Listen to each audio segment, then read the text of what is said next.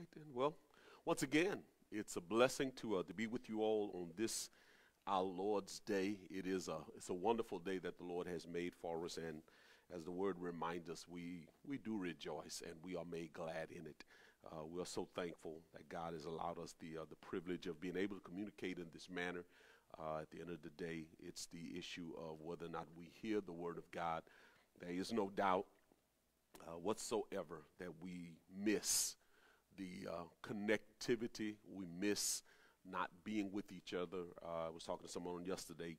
Remember, we're known as the body of Christ, and the body is together. The body is all, joined together, as it would remind us in Ephesians chapter 5, is about what every joint supplies. And so it's not a virtual body, it's a real body. It's just that God is allowing us this time of testing. He's permitting this time of testing.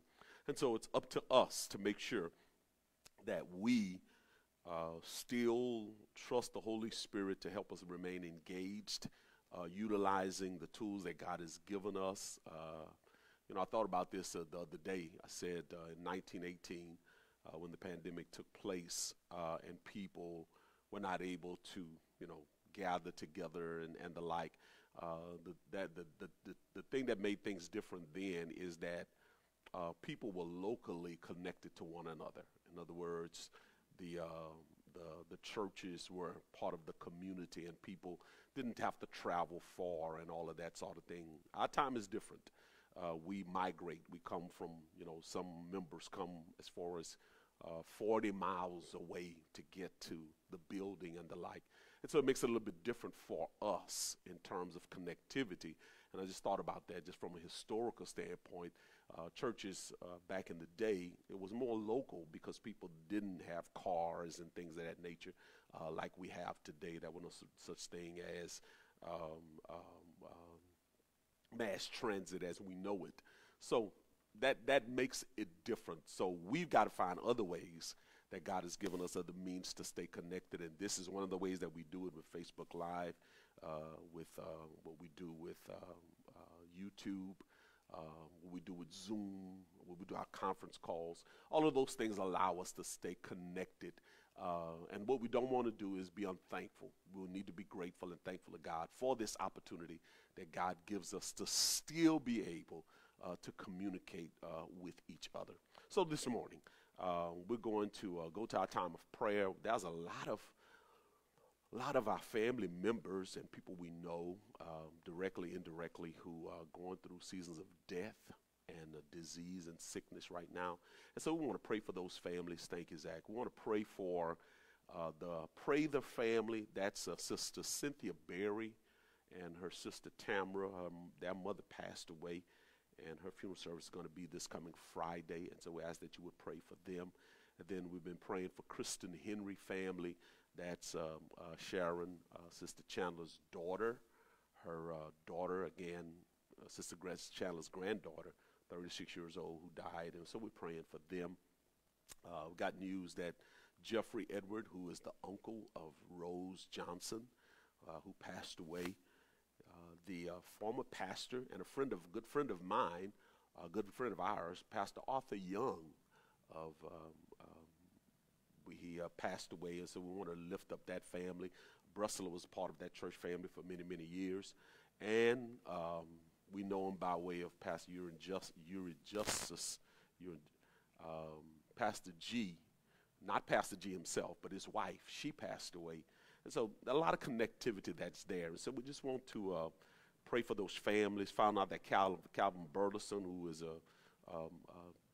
Mary and Lois's brother, is very ill right now. We want to pray for him, and also praying for Michaela Henry, who is their niece. That's Kimberly's daughter, who is recovering from major foot surgery that she had.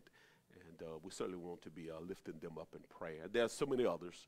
Our regular prayer concerns, Sister Addison and Milton and Cliff, Carolyn, Clyde, Ella, Brother Callahan, Nell, Essie Chandler, Gordon, Herman, Sister Pauline Dunham, Sister Almira, Larry Henry, Carol Jackson. We're still praying for Reverend Linton Jason and his recovery.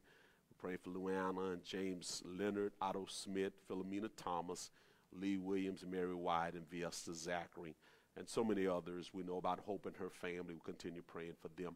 Father God, we love you again and thank you so much just for the privilege of being able to communicate with you, to talk with you, and to talk to you matter-of-factly, to talk to you sincerely, to talk to you with integrity, to talk to you with transparency. And we recognize we might as well tell the truth when we talk to you because you know everything about us. You know some things about us we don't even know. So we thank you, God, for just being able to have that opportunity to be transparent with you. And one of the things we got to be transparent with, and I know I got to start with myself, Lord, to admit that I have sinned and fall short of your glory. I have done some things that have been contrary to your word, to your will, and to your way. I've said some things. I've failed to take captive my thoughts so many times. So I rush that you would forgive me of my sins. Not only for me, Lord, but for those who are listening today, those who agree with me, that you said if we confess our sins, that you are faithful and just to forgive us, and that you cleanse us of all unrighteousness. And for that, God, we are thankful. We're humbled by that reality, and we are grateful that you choose to forgive us, even though we know better, even though we choose to do things that are contrary to your word. You give us another chance, and for that we say thank you. And now, Lord, we certainly want to lift before you those names that have already been mentioned, those families that are going through seasons of death. Pray the family, the Henry family, the G family, the Edward family, the Young family. God, you know every situation. You know every detail much better than I could ever know. So I ask for comfort, Lord, as only you can give. You know what each person is going through, and you know how they're going to go through it. But Lord, help them to know that you are very present help in their time of trouble. Certainly want to lift before you Calvin Burleson. Calvin is dealing with some issues of his heart. So we just lift him before you, God, and Ora, his wife, who comes alongside him. I just pray for your strength for them, that you would allow them to know that you are God, and they would sense your presence. They would sense your power. Pray for Michaela in Dallas, God, in her recovery. And I just ask again, you continue to bless her. And the need she stands, allow her foot to heal, and let it be well, and let it recover well. I pray for her mom and her dad, her brother, that concerns for her. And then again, for all of those other persons, God, some we know that we hear about on the news, the COVID-19 situation that appears to be getting worse, in particular in our state. Have mercy, Lord. Please help. And we thank you for what you've already shown us. But God, we certainly recognize that we got to depend on you, rely on you. And we ask in Jesus' name that you would help us to know that you are a present help. Help us to know that you got all power. Help us to know that this world still belongs to you. And whatever you allow, whatever you permit, there are so many things that you have decreed that you didn't want to happen, but it happens. You decreed, thou shalt not kill, but killing is still happening. You decreed, thou shalt not lie, but lying is still happening. You decreed, you shall not covet, but covetous still happens. You decreed, you shall not commit adultery, but it's still happening. Well, you decreed, Lord, that we would have no other God before you, but it's still happening. And so in those decrees that you've said what you didn't want, we recognize that humanity still chooses to do what you declared that we should not do. And so, God, we ask that you would forgive. But then also, Lord, we ask that you would allow your justice, your justice, the integrity of your character that says that when we do wrong, when we choose to do evil, when we choose to do those things that are contrary to your word and your will, your justice says, the integrity of your character says that you cannot allow your righteousness to be violated and stay neutral. So, Lord, We pray for America. We pray for America, this country where babies are still dying in mama's bellies because they have the right to abortion. We pray for America, Lord, where sex trafficking is a major business in our world. We pray for America where pornography is a billion-dollar industry, Father. We pray that we would know beyond the shadow of a doubt, you still sit on your throne, you still rule, and you still reign. You still know how to submit your justice. You still know how to let us know when you're not pleased with what's going on. And God, we feel the pinch of that. We feel that probe right now. We feel that chastisement. We feel that wrath and that anger. We sense it, and we know it's real. So God, we're not going to pretend as though those of us in the church are innocent from what's going on. We recognize our own responsibility. Help us now to think through who we are, that we would demonstrate your character, that we would demonstrate your expectations of us, that we would demonstrate walking in your spirit and living life to its fullest in a way that's pleasing to you. God, we're not asking you to cut us no slack, because we recognize you've given us everything we need for life and for godliness. But we certainly thank you for your grace, and we certainly thank you for your mercy. Be with us now as we study your word. Let us say what you want said so that we might hear what we need to hear, so that we can be who we need to be and do what we need to do. We ask these things in the name of your Son, who is Jesus the Christ. Amen. Once again, 2 Kings chapter 23. That is our reading for this particular Wednesday as we go through our reading of the Kings. We're going to finish this up, I guess, basically on Friday as it relates to the book of 2 Kings. And I think it has been a reminder to us of the overwhelming understanding of how God's word is timeless. There's timeless truth to God's word, and we have found some timeless truth as we've read through the book of 2 Kings. Yes, although we recognize that there have been the issue of those kings of the north that were absolutely evil, some kings of the south who were good kings. Today, we get a chance to study and look at one of the good kings in 2 Kings 23. If you have the handout available through the email, you can look at that handout now. And we're going to just kind of walk through that for the other moments that we still have in our study for today. So what we're going to just title this particular text before us is a recommitment to the covenant, a recommitment to the covenant. On your handout, you have verse 3 that's there for your edification particularly. But let's do this. We want to read, if you will, I want to read those passages starting at verse 1, because what we're looking at now is that Judah had been in a time of serious turmoil, just serious turmoil. I think most of you who have been reading, you had to be absolutely awestruck by the one before us today is Josiah, but you had to be awestruck by his grandfather by the name of Manasseh. Do this for me. Go to chapter 21 just for a moment. Look at chapter 21 of 2 Kings, and it says Manasseh was 12 years old when he became king, and he reigned 55 years in Jerusalem. I was talking to someone yesterday, and I said 52, and I thought about it, and I went back and looked at it. I say 55 years. He reigned as the king of Judah for 55 years, and his mother's name was Hephzibah. And notice what it says in verse 2. And he did evil in the sight of the Lord, according to the abominations of the nations whom the Lord had cast out before the children of Israel.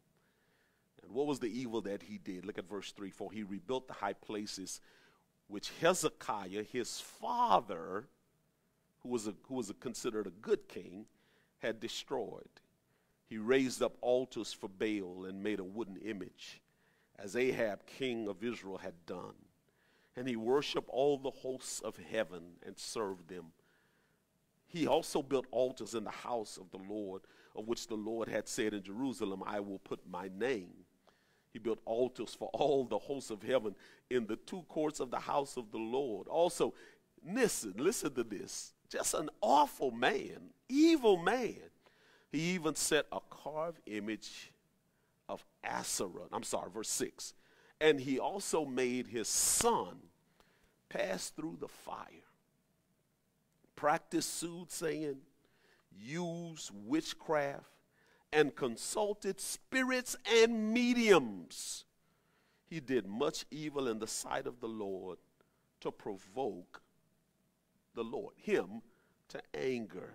So that's enough. That kind of tells us this man's character. He was a king of Judah, and he was evil. He did wrong. And the Bible says that God, watch this, you have to believe that, God allowed him, God permitted him, God orchestrated, God ordained, because all government is ordained by God, Romans 13. God ordained that he would be the king of Judah for 55 years. He started at 12 years old, and he is 67 years old when he dies. So they were in a sense of evil as a nation for 55 years. Can you imagine that? All of the atrocities that went on, all of the madness that went on all of that time. It was a horrible time. It was a crucial time. It was a critical time.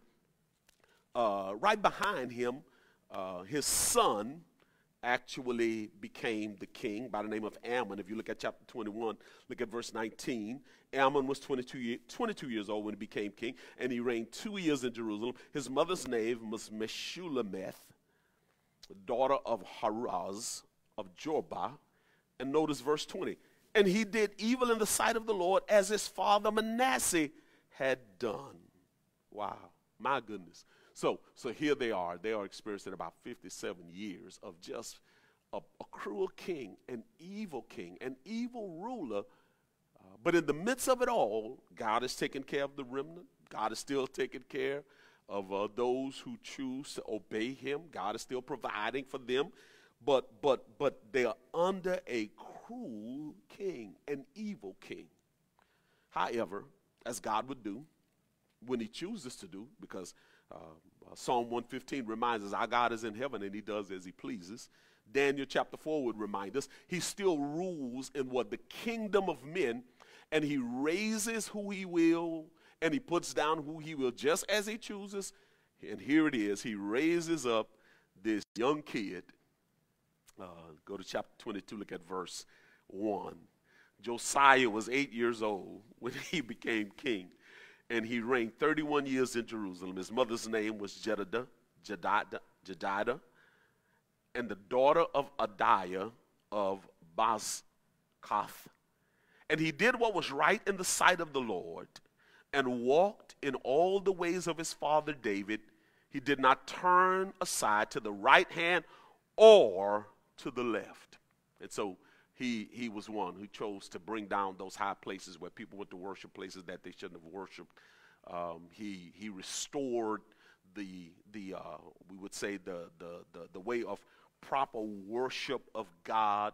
The good thing about it is that he reinstituted, he recommitted, he rededicated himself and the people to the original covenant of God. So look at chapter 23, start at verse 1. It says, Now the king sent to gather all the elders of Judah and Jerusalem to him. The king went up to the house of the Lord with all the men of Judah, and with him all the inhabitants of Jerusalem, the priests and the prophets and all the people, both small and great. And he read in their hearing all the words of the book of the covenant which had been found in the house of the Lord. Wow. Verse 3, and that's where we are. Then the king stood by the pillar and made a covenant before the Lord What was the covenant? What was the promise that he was making? What was the agreement that he was making with the Lord? To follow the Lord and to keep his commandments and his testimonies and his statutes with all his heart and all his soul, to perform the words of the covenant that were written in this book. And all the people took a stand for the covenant. That is an absolutely wonderful statement. That is an absolute wonderful demonstration of loyalty and love to God. Josiah, he's been exposed, if you would, to the word of God. Go back to chapter 22, look at verse 8. It says, then Hilkiah the high priest said to Shaphan the scribe, I have found the book of the law in the house of the Lord. And Hilkiah gave the book to Shaphan, and he read it. So Shaphan the scribe went to the king, meaning Josiah, bringing the king word, saying, your servant have gathered the money that was found in the house and have delivered it to the hand of those who do the work, oversee the house of the Lord. And Shaphan the scribe showed the king, saying, Hilkiah the priest has given me a book. And Shaphan read it before the king. And as a result of him reading it, the Bible clearly says that now he repented of what he read, because he recognized, because of what his father and his grandfather had done. I'm quite sure he'd been told the stories of just how evil things were. He now repented. He now changed his mind and decided that he wanted to do different than what his father and his grandfather had done. It says in verse 13 of chapter 22, go inquire of the Lord for me, for the people, and for Judah concerning the words of this book that has been found. For great is the wrath of the Lord that is aroused against us, because our fathers have not obeyed the words of this book to do according to all that is written concerning us. Listen, I'm not trying to over-spiritualize anything. I promise you when I say this. What I do realize, the things that are going on in our world, it's not, we as the people of God are not exempt from the problem. We have to recognize that we too are part of the problem. Not saying everybody. I'm not casting aspersions on anyone, but I think all of us can admit, as it relates to our relationship to God, our covenant relationship with God, all of us have to admit that there's some things that we absolutely could do better. There's some things that we kind of be complacent about. There's some things that we don't give that much credence to. So what God is doing now, just as he did with Josiah, I'm going to say that God is calling us, and I'm saying to us, as from a practical standpoint as a church, let's recommit to the covenant. Well, let's recommit to the covenant. So what are we talking about when we look at Josiah in 2 Kings chapter 23 verse 3? It says that he talks about the king stood at the pillar and made a covenant before the Lord, and it was to follow the Lord. And the word follow there would be the suggestion. Here is the implication, or no, the reality is to obey what he says and to keep his commandments. So it wasn't just a matter of hearing what God said, but it was also a matter of doing what his commandments. And of course, we're looking at the handout. The commandment is what? It's an order. It's an authoritative directive. It could be either written or verbal, given as instruction or prescription to a subordinate. So when we look at, again, God is our king, and we are vassals, if you would, in his kingdom. We are servants of God. So God has the right, just as he did with Israel, God has the right to give us commands. He has the right to give us directives. And sometimes I am amazed that there are Christians who actually struggle with God telling me what to do. Hey, listen, folk. The word reminds us in the beginning, God created. So I'm looking at it from a standpoint, if you got a business, or if you got a family, or if you own something, whatever that thing is that you have, when you have ownership of that thing, you have a right to tell others what to do with what you have, right? You don't just let people just do whatever they want to do with whatever it is that belongs to you. You just don't even do that in the natural. So think about it. We're talking about God who created the heavens and the earth. So what it says here is that God has the right to tell his people what to do. Y'all have heard this before. My mom and my daddy, they used to say some stuff. It actually sounded like they were asking me to do things. My dad would say something like, you know, hey, you gonna clean up the yard today? Sound like a question, but I knew it wasn't. I knew clearly that was not a question. That was an expectation. When then he got home this afternoon, this yard was going to be clean. My mom would leave and she'd say, y'all gonna clean up the house, huh? And it sounded like we had an option. Sounded like we could have stayed in the bed. Sounded like we could have stayed in our pajamas. Sounded like we could just watch television, you know, based on us. But the reality was, it was a command. They were telling us what we needed to do. And they had the right to do that. Why? Because they were our parents. It's our mother and our father. So God being our father, he has the right. So the goal is that he says he would follow him. And the goal was to what? To keep his commandments and his testimonies. The word there for testimonies is are the regulations, the decrees, the ordinances with a clearly communicated prescription of what one should do. You know, when you read the Old Testament many times, you look at the book of Exodus or you look at the book of Deuteronomy, God would give details as to what would happen. Think about this. We did it, I think, early on. We studied the book of Leviticus. Remember, if a person had leprosy, Moses had directives on what a person was to do. They were to go to the priest and identify that it was a leprosy, right? Then they were to quarantine, if you will, for 14 days. Now, before they could actually get back in the company of the people, the priest had to check out their house, he had to check out their body, and it was details as to what had to be done. That's the testimony. It's those details that God gives us. You know, you got details in terms of laws that you are expected to practice. Think about this. Whenever we go to a stop sign, the law says we ought to count 3 seconds. Most of us roll up. But those are the details that are given to us. I remember years ago when Zach first started driving, and when he would make a right turn wherever, he would always turn in the inside lane. He would always turn to the outside lane, always. And his mom would be asking him, why are you doing that? He said, because the law said that's what I'm supposed to do. But y'all think about it. When we can all come off the street, we're making a right turn. It can be a 3-lane street. We'll go all the way to the inside lane. And that, again, details. That's what the testimonies are. And then he talks about the statutes. These are the stipulations, the regulations, or the principles, having authority to give what? Consequences for not keeping, with a possible focus that these commands serve as a warning, urging, or witness to the covenant agreement. Again, I'm staying with the whole thing with having a license. I agree that when I'm given a license, I'm going to observe, if you would, the laws based upon whatever state I may be in, correct?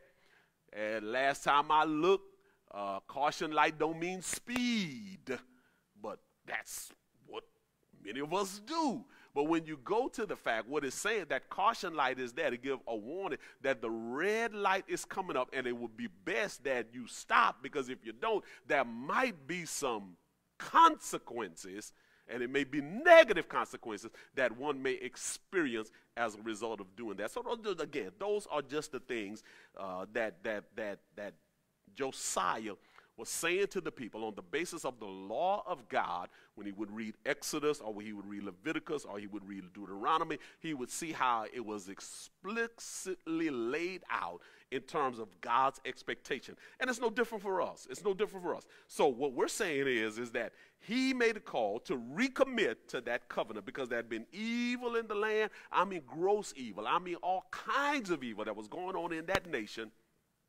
for 57 years. And he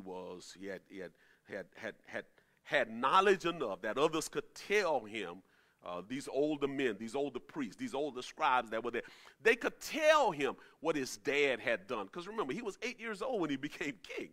They could tell him what his grandfather Manasseh had done.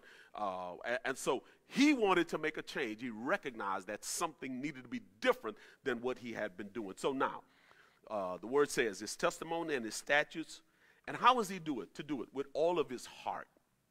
meaning that it was to be intentional. It was to be very intentional.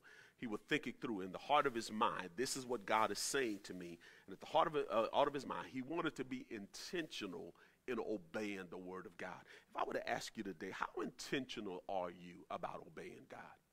How intentional are you? When you wake up, is it your intention to do what God says? Is it your intention to be obedient to him? Or do you just kind of wake up and the attitude is, however this day go, is how it's going to go? But is there some intentionality? Say it was within him, and he says in all of his soul, meaning that in his inner being, again, what the idea was is that the place where God dwelt, the place where, or in our case, the place where God dwells, is that in his inner being, in his innermost mind, his goal was to please the Lord.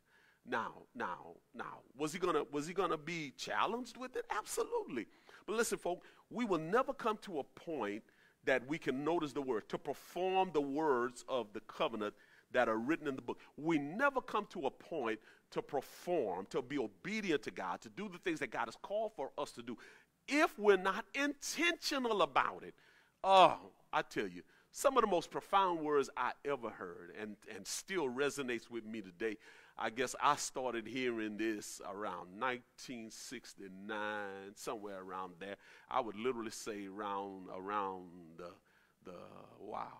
second Sunday, November 1969. I would venture to say I probably started hearing it then. Reverend Fred Dixon, who's going to be with the Lord now, used to make this statement, and most of you know where I'm going already. He would say, if you want to do, you can do. If you don't want to do, you won't do. That simple statement, but there's a profundity to it that says that if it's not within me, if I don't have the desire, if I'm not intentional, that's what God wants. God wants intentionality from us.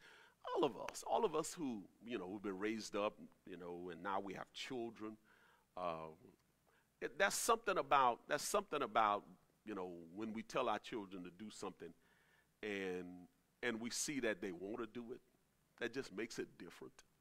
I think most of us, I grew up in a house, my mom and dad didn't really care if I wanted to do it. I mean, I had to do it, but there's something about when people want to do it. And with God, that's the only way it can be.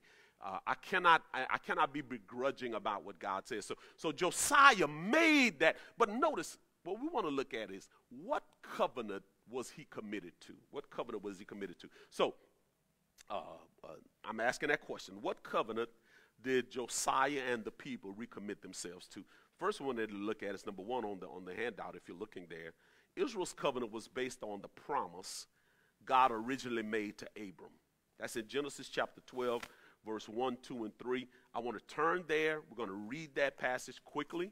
But I want you to just look at that particular passage. It's how, in a sense, how God initiated his making himself known to humanity to the extent that he would enter into a covenantal relationship with humanity.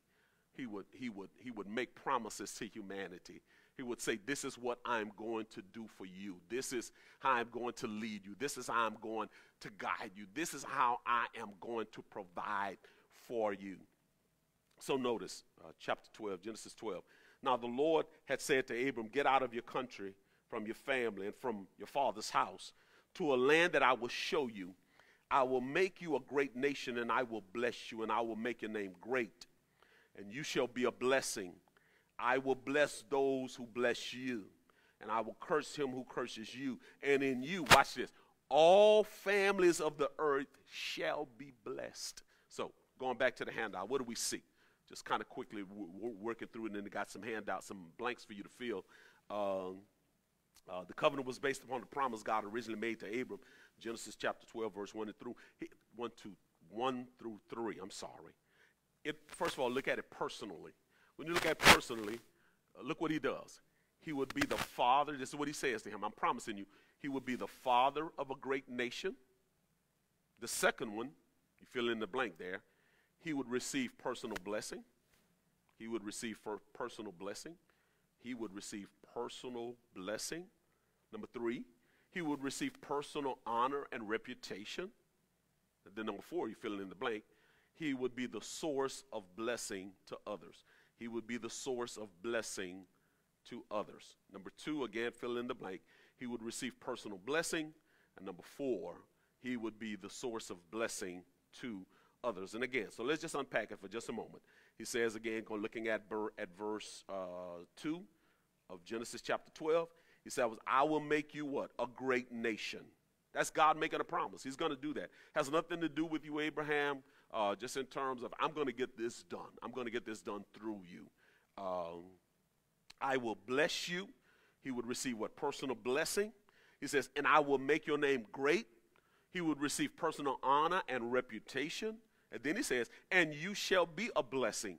He would be a source of blessing to others. Isn't that amazing? That's just wonderful when you think about it. Let's look at it universally. You find that in verse 3. The blessing would be for those people and nations that blessed Abraham and the nation that came from him. The curses would come upon those people and nations that curse Abraham and Israel. Number 3, the blessings would be upon the families of the earth through the Messiah recorded to the flesh is Abraham's son. Again, they provided salvation for the entire world. Notice again in verse 3. I will bless those who bless you. I will curse him who curses you. And in you all families of the earth shall be blessed. And of course, we get a record of that. We know it's talking about, again, we're talking about progressive revelation. Go to Acts chapter 3. It helps us to understand that ultimately the blessing that he was talking about was Messiah. The blessing that he was talking about was Jesus Christ. And that's what we celebrate today. All right. So at the bottom of that particular page, we ask, what covenant did Josiah and the people recommit themselves to? You want to just fill that in best you can. It's called the Abrahamic covenant.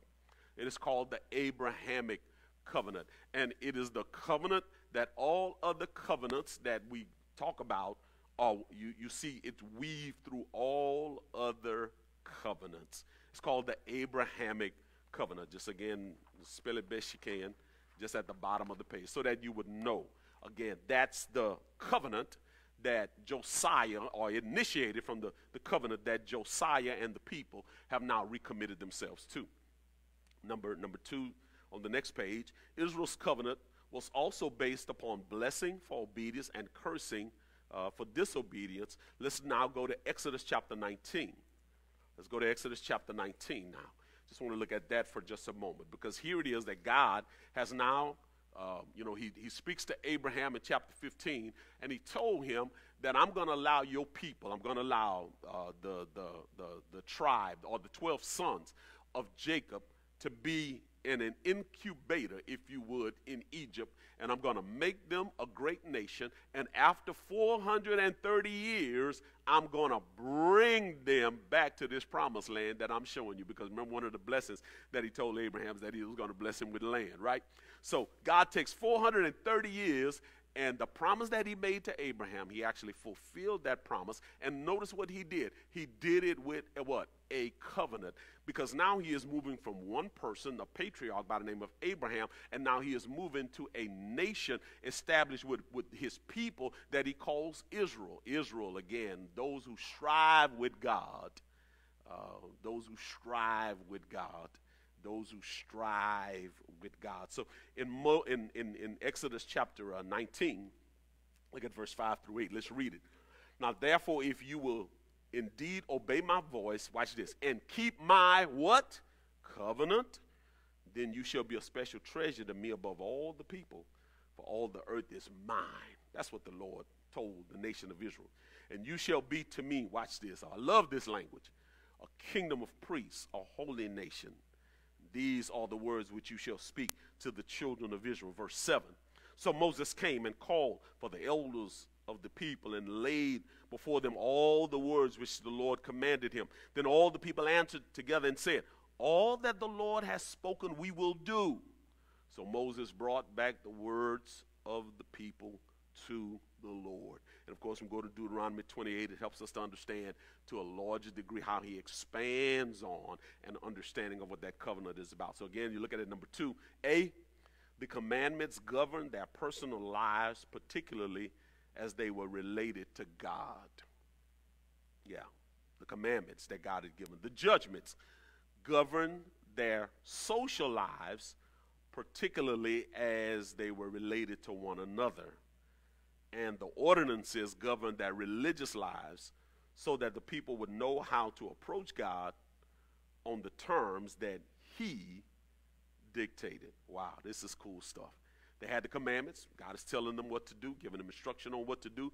They had the judgments. The judgments were designed primarily to show them how they were to relate to one another, what they would do toward one another. The ordinances were those things that were prescribed, that they do from almost, in a sense, from a religious order, to show that there was to be a right approach to God. You didn't just come into him any kind of way. You didn't just approach him any kind of way. And I just need to say this as a side note. I've had enough conversation now to find out that some of you all laying in the bed on Sunday morning, and that's a shame. That's a shame. I'm just being honest with you. That's not a right way to approach God. That is not a right way for us to approach God. Again, if you're sick, I fully understand. But if you are well, if you're doing fine, remember that Sunday is a day that has been prescribed for the purpose of us properly worshiping him, right? That we come together to worship him. And I know what some of y'all are saying. I'm at home, yeah, but you're home with Christians. You're home with other people, so you can still gather. And so I just want to let you know, just as your pastor, I'm disappointed to hear that. And it probably more so in parents, if you're allowing your children to do that. Come on, let's recommit. Let's recommit. Let's recommit to the commandments of God. The things that God commands us to do. We're in this pandemic, yeah. And listen, it's been 4 months since we've been able to, quote unquote, get to the building. But the reality is that our commandments, listen, on an average week, most of us, and that's something I think as a congregation I've talked about, most of us spend 2 hours in the building on an average week. Most of us. Some of us are here a little bit more. We come out on Wednesday night. We're here for Sunday school, so we spend few more hours, if you would, in this particular building. But on average, most of us spend about 2 hours. So what I'm saying is let's not neglect.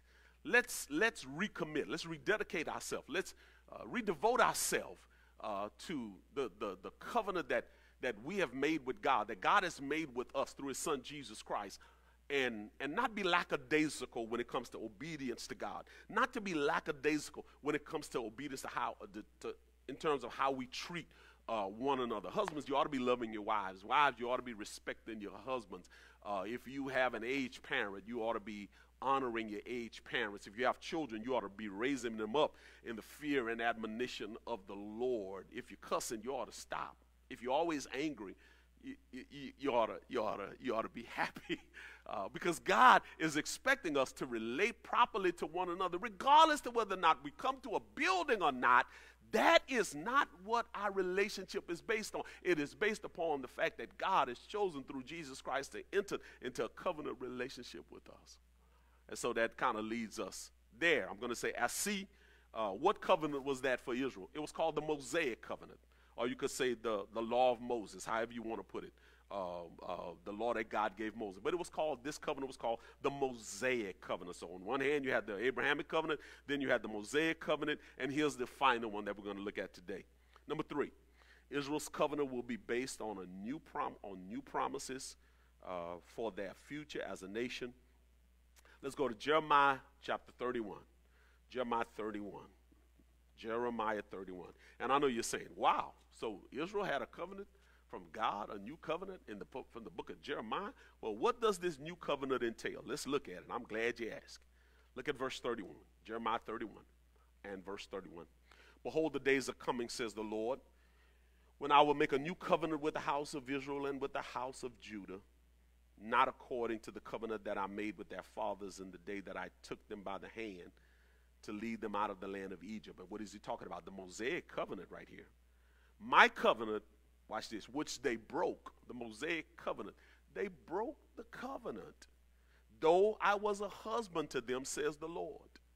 But here's the contrast to the old covenant. This is the covenant that I will make with the house of Israel after those days, says the Lord. And for Israel, it is yet future. He says, I will put my law in their minds, and I will write it in their hearts, and I will be their God, and they shall be my people. Watch this. No more shall every man teach his neighbor, and every man his brother, saying, know the Lord, for they all shall know me, from the least of them to the greatest of them, says the Lord. For I will do what? I will forgive their iniquity, and their sin I will remember no more. Wow, this is the covenant that God has made with Israel. And I want you to notice now the elements of that covenant, and we'll be closing shortly. Number 3, Israel's covenant will be based on new promises for the future as a nation, Jeremiah 31 through 34. God will put his law in their inward parts and write it in their hearts. Wow. Meaning that, watch this, they would permanently have his law. It wouldn't be on a scroll. It wouldn't be on a rock. It wouldn't be based on something that they had to open. No, he would put it in their hearts permanently. Number 2, Yahweh will be their God, and the nation will be his people. Ooh, that's wonderful. He is Yahweh, the Lord, meaning he will be their God, and the nation will be his people. They will be taught individually by God, watch this, through the personal ministry of the Holy Spirit. Then here's the blank that you're filling in there. Their sins will be forgiven and completely removed. Oh, my goodness. Oh, my goodness. Oh, my goodness. Well, what is this covenant? Again, reach for writing just in that space under the letter D that you just filled in. Their sins will be forgiven and completely removed. I'm going to say it again. Their sins will be forgiven and completely removed. One more time. Their sins will be forgiven and completely removed. Remember, this is future for the nation of Israel. It's yet future for them. But notice how do we refer to this covenant? We call this covenant what? The new covenant. Oh, wait a minute. The nation of Israel, Mosaic law, Palestinian law, you're going to have land, the promised land that God promised, still going to do that. But you're telling me that God chose now to give to Israel a new covenant? And here's the point with that. When we look back at what Josiah did, in the fact, the Bible clearly says that he made the commitment. The king stood by a pillar, made a covenant before the Lord to follow the Lord and to keep his commandments and his testimonies and his statutes with all his heart, all his soul, to perform the words of this covenant that were written in this book. And all the people took a stand for the covenant. That is the covenant that he's talking about. So when he reads the word of God, he would even find that God is saying to them, I want to enter into this relationship with you because I've got promises. I've got things that I want to provide for you. I want to have this personal, intimate relationship with you. And even though Israel broke his law, he still chose to be in a covenant relationship with them. And here is the good news. You and I, as believers, share in that new covenant experience. Go back to it. Go back to it. Looking at verse 33. Again, he would say, God will put his law in their inward parts and write it on their hearts. Look at verse 33. But this is the covenant that I will make with you in the house, with the house of Israel. After those days, says the Lord, I will put my law where? In their minds. And so guess what? Guess what? Guess what? We sing that little song. I woke up this morning with my mind stayed on Jesus. Why do I do that?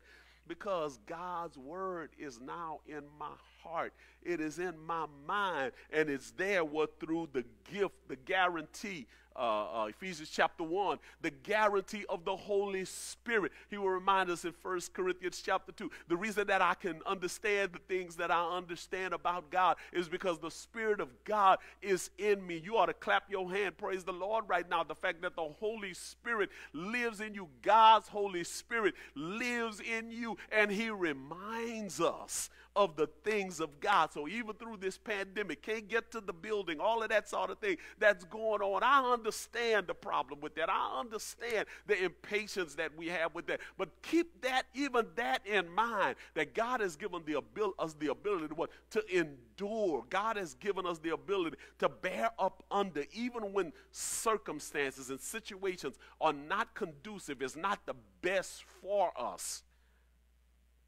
But God is reminding us, you just obey my word. Do what I say.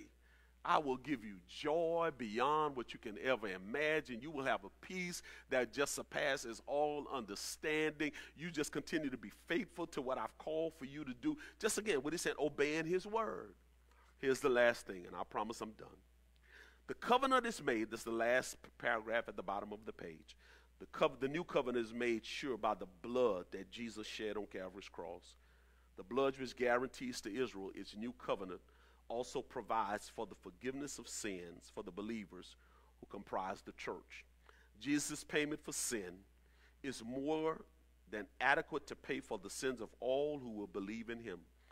The new covenant is called new, in contrast to the covenant with Moses, which is called old, because it actually accomplishes what the Mosaic covenant could only point to. That is, the child of God living in a manner that is consistent with the character of God. Why? How can we make it through this pandemic? We have the character of God. How can we make it when we're not where we would like to be? We have the character of God. How can I still be kind when I get so much bad news, whether it's from the White House, or whether it's from the State House or the State Mansion? When I get bad news, how can I still have joy in the midst of all of that? How can I still rejoice? It's because of the blood of Jesus, folks. It's because of the sacrifice of Christ. So it becomes my motivation for recommitting myself to the covenant that has been made. You remember Luke chapter 22. Jesus says, this is the new covenant in my blood, which is shed for you. And as a result, what he is saying to us, that because of his sacrifice, our sins have been forgiven. Praise the Lord. We now have the indwelling of the Holy Spirit permanently in us. Praise the Lord. We don't have to wonder whether or not we're going to heaven or we're going to hell. It has already been declared we have eternal life. Praise the Lord. God has made the promise that he is our Father and he will supply our need according to his riches and glory. Praise the Lord. He says you can count it all joy when you go through trials, knowing that the testing of your faith will produce endurance, but you got to let it have its perfect work so that you might be complete and entire, lacking nothing. But if you lack, he says, ask God and he will give you wisdom. Praise the Lord, folk. So we ought to recommit ourselves to the covenant relationship that we have with God our Father through his Son, Jesus Christ. To that end, I just ask, let's recommit to being serious about God. In closing, let's recommit to doing those things that are pleasing to God, to doing those things that make him smile, to doing those things that make him happy. It's not about us having our way. It's about us allowing God to have his way, and that while he is having his way, we want to do things his way. We want to do things according to his will. As a result of what Josiah did, the nation experienced just a wonderful time of blessing for those 31 years that he ruled as king. Judah was much better off. Again, those who obeyed.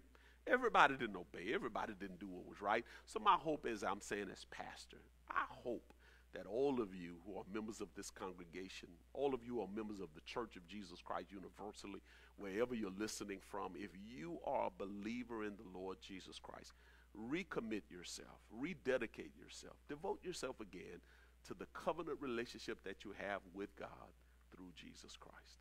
Our Father and our God, how we thank you again for just the blessing of life and just the richness of knowing how much you care about us, how you take care of the details of our life, how you're concerned about everything that we go through.